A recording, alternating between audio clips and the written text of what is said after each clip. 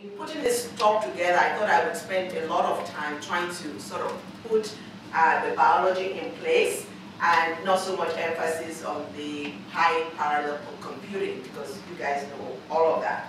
So why are we doing this, and why do we care about the genetic architecture of breast cancer in sub-Saharan Africa?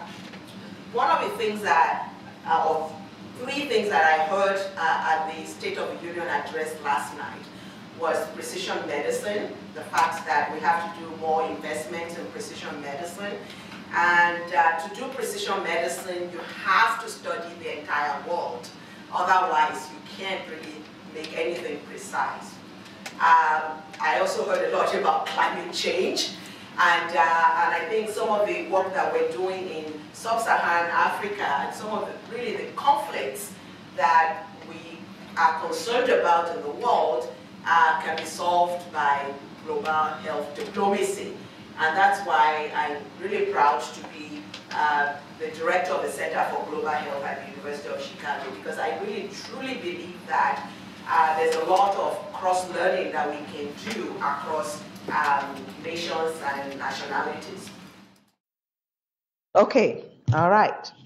So some of the reasons that we actually went to begin to think about breast cancer is really the well-documented disparity in breast cancer mortality in the US, where we've actually made significant gains in terms of reducing breast cancer mortality.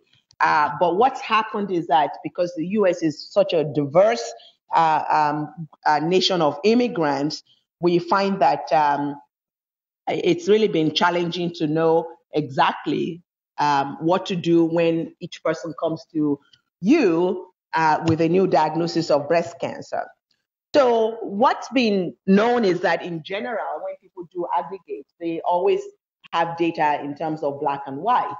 But as geneticists, genomicists, we know that it's not so clear-cut in terms of what is the racial ethnic disparities that people are talking about. And that's why there's really been movement to go beyond racial categorization to really talking more precisely about precision oncology and precision medicine. So our interest really came from really having a good understanding of breast cancer as a global disease that affects women. The reason why anyone gets breast cancer or anyone gets prostate cancer is if you're a man, you're more likely to get prostate cancer. It doesn't matter whether you're black, white, whatever you are. And if you're a woman, you're more likely to get breast cancer. And the incidence of cancer is exploding. And the reason why it's exploding worldwide and we're all sort of paying a global attention to cancer is because all of the infectious diseases, the childhood illnesses, a lot of things that had put a lot of countries behind in terms of their global development are being solved. So people are living longer. And so now when looking at global trends in cancer, the UN in 2011 had a declaration on chronic non-communicable conditions. And the reason why they had that declaration was that that's the looming epidemic where every country, every nation, their development is going to be hindered by people who are getting older and are developing chronic conditions. And cancer happens to be one chronic condition, but that chronic condition is actually, and the risk factors for it is shared by everything: high blood pressure, diabetes, obesity. And so in thinking about how we approach our work, we really wanted to set up an infrastructure to be able to collect data to inform chronic non-communicable conditions in general. But because my work started with breast cancer, we really developed an infrastructure to study breast cancer. And the country we work in is Nigeria.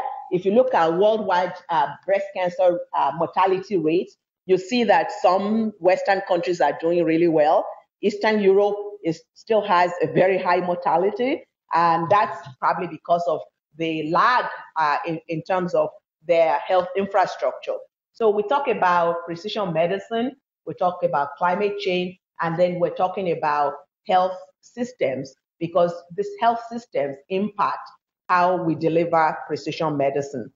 So when I look at this geography and we look at the countries with the highest incidence, you'll find that a lot of them are in Sub-Saharan Africa or in Latin America. And a lot of places where we have data, lots and lots of data, will be in the Western world, Western Europe, Australia. But even in Britain, they're not doing as well. And the challenge for some of the European countries is really how they aggregate their data, how they look at data. And I talked to my colleagues in Britain and I said, we know that in the US we celebrate diversity, but in Britain you don't want to hear anything about, racial categorization. So what's happening to British blacks? And they can't tell me much about it just because of the way people collect data. So the US has done a much better job of looking at data, and that's why we are now thinking about breast cancer, not in terms of black-white disparity, but in terms of what we even know about the diversity of what is called breast cancer. And genomic analysis is what got us to actually looking at it. For those of you who are not biologists, if you look at this map here of individual breast cancers, you can see that there's a lot of difference from this breast cancer that is HER2 positive. This is one of the genes that's highly amplified and overexpressed in breast cancer. Lots of interest in the stroma, what's making up the surrounding environment of this breast cancer. And then you compare that to this breast cancer, or this breast cancer that is abundantly estrogen receptor positive, and this one that is HER2 positive and estrogen receptor positive. So when you boil it down to the individual level, you now see the diversity, not only at the population level, but at each cell level of the tumor that you're trying to treat. There's significant heterogeneity and significant. The challenge that we have trying to now make this precise in terms of precision medicine. So when we noticed this diversity in terms of all the different types of breast cancer that people have, we did a very simple experiment, which was to go to different parts or look at data from different parts of the world and then ask, if you look in aggregate at different populations, what types of breast cancer do they have? And you can do what is called gene expression profiling, or you can do tissue microarray and look at lots and lots of tumors on a tissue microarray. And when we did that experiment, we also saw a pattern that was sort of interesting. One was that if you go from Japan and Asian countries, where in fact we've always known that they tend to do very well when they have breast cancer. People tend to live to very old ages. And when you actually look at tumors from Asian countries, they seem to be much, much different than tumors from other parts of the world. And so when we look at the mean age of, in this publication that was looking at the different types of breast cancer, it was clear that there was really very little basal-like or unclassified breast tumors in the Asian communities. A recent paper in JAMA showed that even in the United States, if you categorize by racial ethnic categories, Asian populations are more likely to be diagnosed with stage 1 breast cancer. Then 7-year survival is almost 97%, and they just survive breast cancer because they tend to get the smaller growing, slow growing type of breast cancer.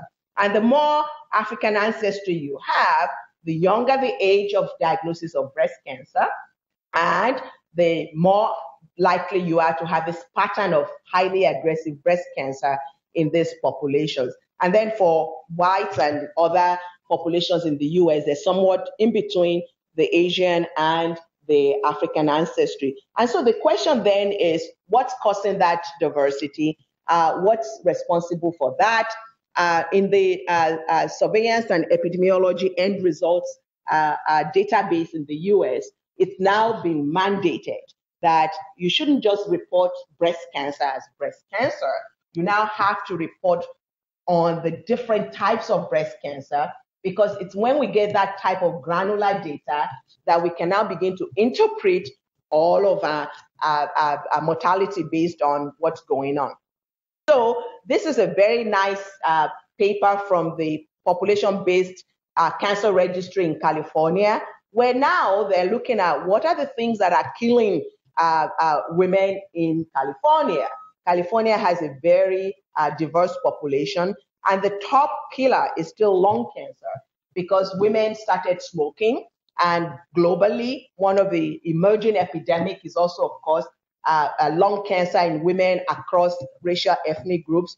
But once you go beyond lung and colon cancer, now we have different types of breast cancer. 9%, almost 27,000 women died from breast lumina. This is supposed to be the slow-growing type of breast cancer. It still kills women. It doesn't mean that it's not going to kill you.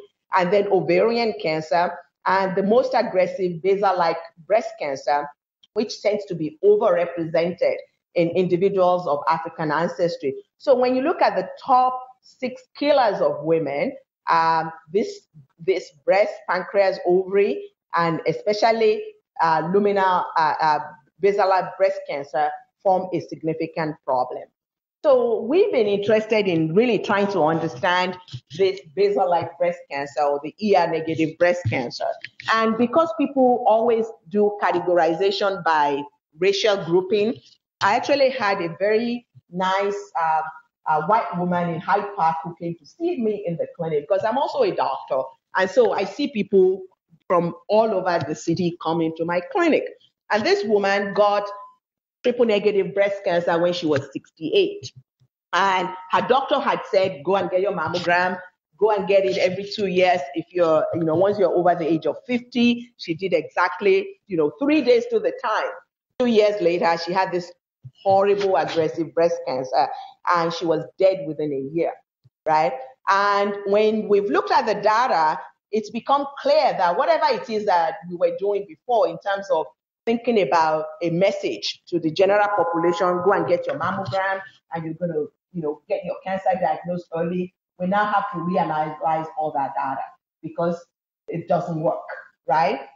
So we had a meeting in Switzerland on, from 100 top oncologists all over the world. And we were sort of lamenting what was the problem with cancer medicine. Why is cancer still so intractable? Why can't we really eradicate it? And one of the things that was really important from all these people from all over the world was that we had to think about new models of research. And that, while we've really understood molecular mechanisms at the basic level, part of our challenge is that we don't have population level data. Right? We predict that this drug should work for this type of breast cancer.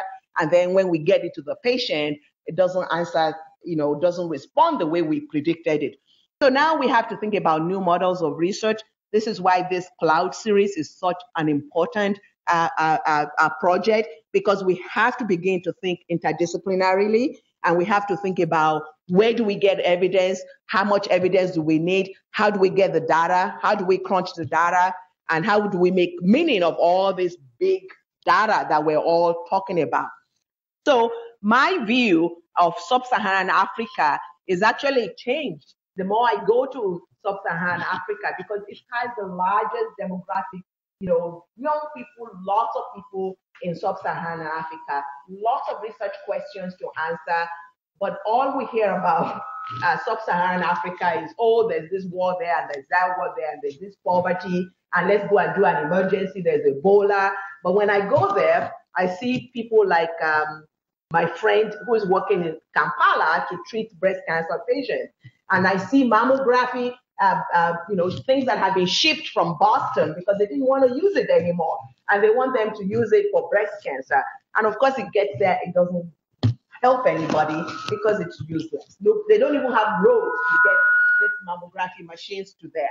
And so we've been really thinking about, we have to do research in a different model, and we have to get evidence, because there's really no evidence that sending a mammography machine from the Harvard Medical School to the medical school in Uganda is going to solve any problem, right? Because the data that we have from the US is that when we've used mammography machines and we've asked everybody to go and get diagnosed with breast cancer, we've actually run into the problem of diagnosing cancers that may not kill you. So we call it ductal carcinoma in situ. So we have overdiagnosed cancer, we have overtreated it, and we have not made a dent in the bad cancers that actually kill women. And so if we're going to export anything, we shouldn't export bad science because we now know better, right?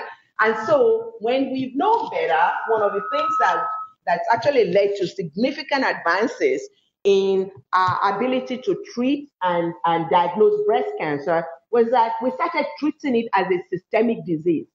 We started using chemotherapy. And so if you look at what has happened in the 1980s, we were doing screening.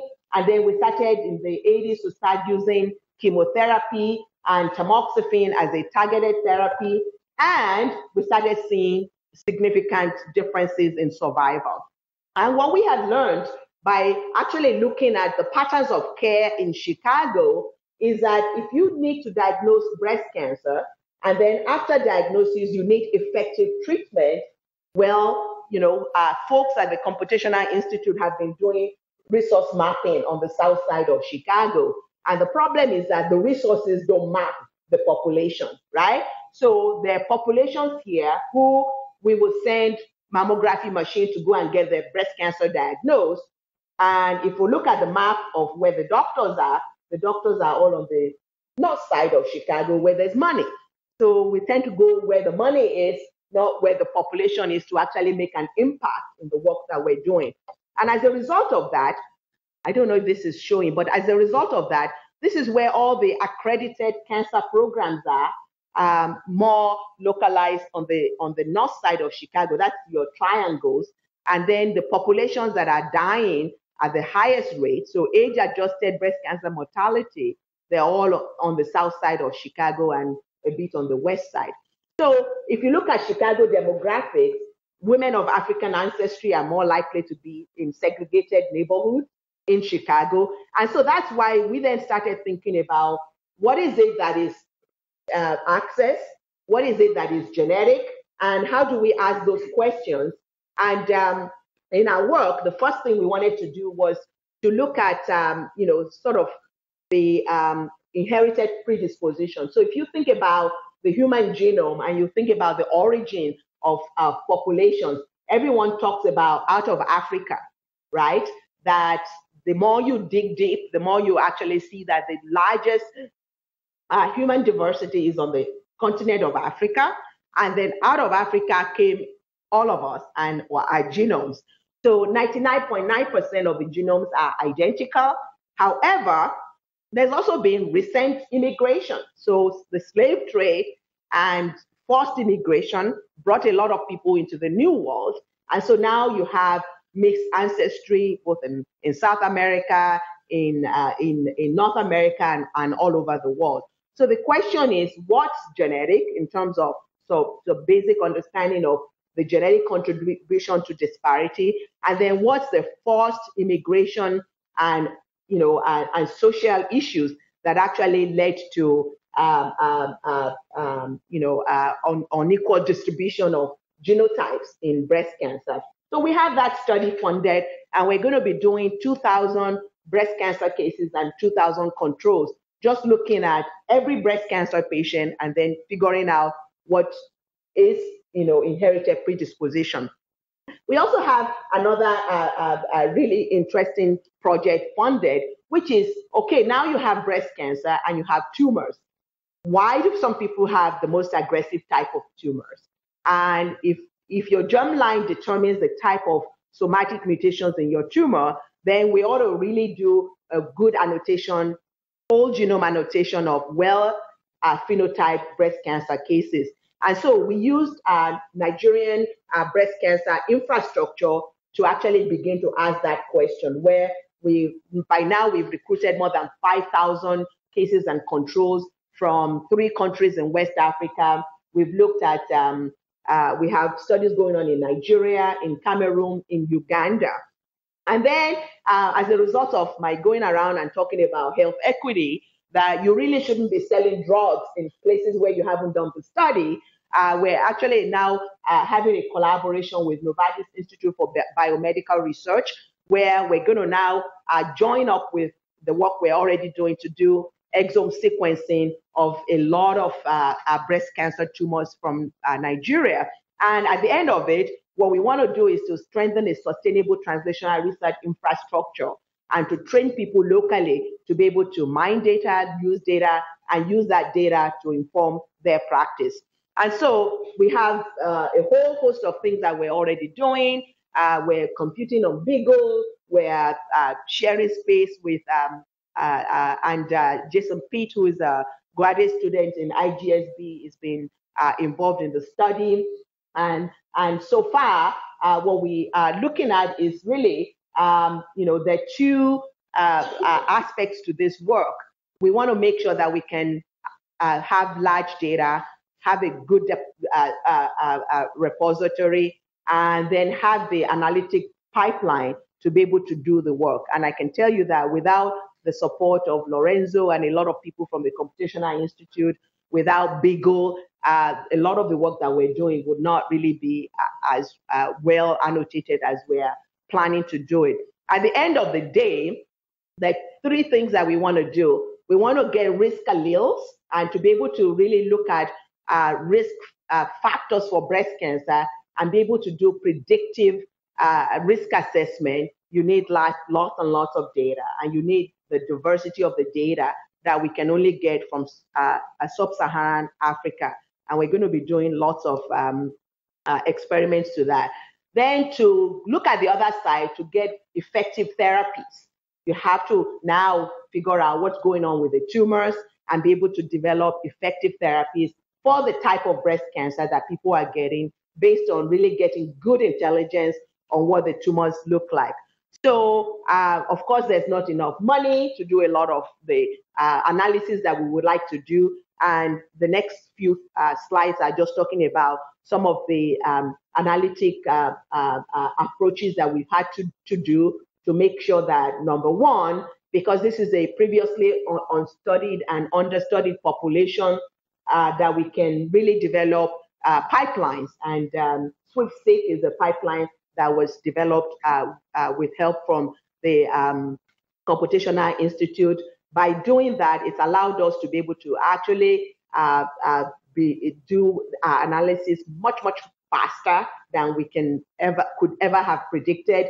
It would allow us to be able to do fewer samples, to look at how we will be able to do our calling. And I'm just going to go through this really quickly, that we have taken advantage of the parallel computing that Beagle offers us to be able to really develop our variant calls, and then to now think about integrating genotype with phenotypes. So we will be able to do single nucleotide variants. We'll be able to call indels. Indels happen to be very important when we're talking about deleterious mutations in cancer predisposition genes. And as a clinician, I know that, we may be interested in computing just to be able to make it faster. But for me, my interest is to get it to the clinic faster than anybody else, because too many women are dying because we actually had no knowledge of what it is that would help them. So when we have meetings, I keep telling them, what's the phenotype? What is it that we're doing? And we need to get tools to the clinic. So right now, Jason and Youngland and everybody in our lab, they've really been, amazing in terms of speeding up the work. We now have confidence that when we do use these pipelines to do our calls, some of the things that we're finding are, deleterious variants in cancer predisposition genes.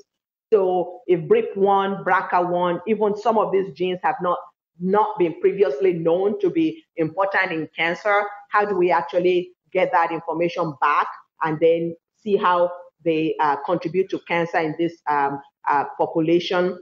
And in parallel, we also have a collaboration with Mary Claire King at the University of Seattle, where we actually have identified certain genes that predispose to breast cancer, and we want to try and sequence those known genes in 1,000 breast cancer cases, unselected for family history. And Youngland in the lab has been, analyzing that. So using that approach, what we found is that if you look at 670 Nigerian breast cancer cases, these women, average age is 44 when they develop breast cancer. And then we look at them and we look at controls that we've recruited. You can see BRCA1, BRCA2, BRIC1, P53, PALB2, all these genes that are on the top of our list, they are known cancer predisposition genes, which means that these women came into the clinic, they got breast cancer because they were born with the inherited mutation.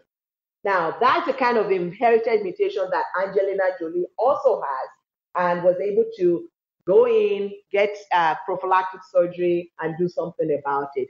And so there's really interest now in trying to distribute this knowledge to make precision medicine acceptable and available in anywhere in the world. We have to sort of have certain infrastructure. So this is really just looking at annotation of this large gene and the types of deleterious mutations that we've already identified in BRCA1 and BRCA2. Now, we've been studying BRCA1 and BRCA2 in this country for more than 20 years. And now, because of the infrastructure we've developed to study breast cancer in Sub-Saharan Africa, we're now realizing it's just as common, even if not more common, in those populations. And this is really talking about BRCA1 and BRCA2 being the bulk, the majority cancer predisposing gene in that population. So lots of things that we're working on. Novartis collaboration, we're really more interested in what are the drivers, what genes are actually driving tumorigenesis, how can we study the samples, and we have 2 sites that are giving us really significant good tumors. We can sequence them, and we're continuing to recruit samples from these places. And the advantage that we have is that by being able to really get high quality tumors, where we've developed the pipeline to be able to do more large scale sequencing. And so I'm just really giving you a snippet of some of the resources that we will be able to have. And for the work we're doing with Novartis, they're sequencing the tumors at average of 150x. Some of them are as high as 300x, and all these libraries and other things will be available. Let me end by saying that this is the view of my lab when we started this collaboration, where we have our data in 10 different places, multiple collaborations, and we keep asking Ravi Maduri and people in the Computation Institute to help us move our data so that we can actually get our hand on it. Somebody is doing Ming server is at the University of Washington. Ravi's temporary server is at the CI. There's BioNimbus. We're trying to get data from the asthma studies. There's a data center in Kenwood, and there's all this stuff that's going on that is mind-boggling. But I know that with the support of the cloud resources that we have here, we're going to get there, because the hospital is saying $700 million for care and discovery, and it's devoted to complex specialty care with a focus on cancer and advanced surgical programs. Major advances will be driven by discoveries in genomics and personalized medicine. And they put my face in all the bosses in Chicago and on there. So I'm going to end by saying that this has been a very interesting journey for us. But and our thought now is that we should actually be figuring out a way to do population screening for genetic predisposition to cancer, and we'll get there. But to get there, cancer is a disease that has an important public health burden in all populations. We know the risk to mutations now when we screen for them, and effective interventions to reduce morbidity and mortality among genetically susceptible people exist, and part of what we need to do as with the resources we have is to build the interdisciplinary team that would actually be able to get the science out there. Okay, so lots of people working with us in Ibadan, in Nigeria, and of course, resources of the University of Chicago to help us.